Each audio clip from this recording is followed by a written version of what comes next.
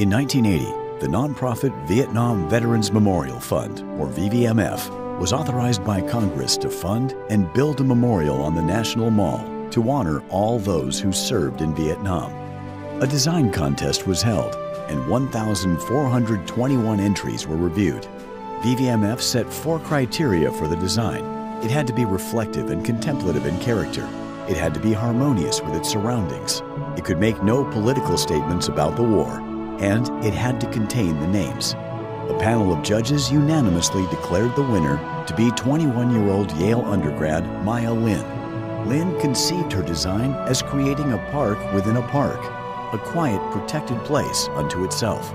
She chose polished black granite for the walls, so its mirror-like surface would reflect the images of its surroundings. The wall was dedicated on November 13, 1982, and is the main component of the Vietnam Veterans Memorial. The site now includes the 3 servicemen statue, the Vietnam Women's Memorial, and the in-memory plaque.